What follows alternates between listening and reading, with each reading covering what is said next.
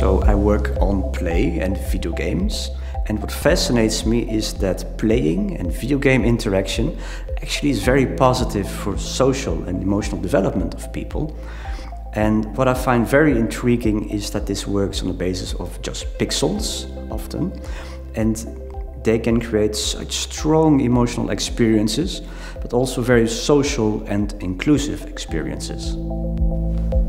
So I work on an interdisciplinary project for children with chronic illness.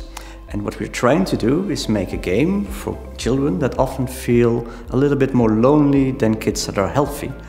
And to do this, to make such a game, we work with psychologists, child pediatricians, and actually also experts from the field of neurobiology, because we know a lot about the positive effects of playing for social development, for emotional development, and we're trying to translate this into a game that can actually help these kids have better daily lives.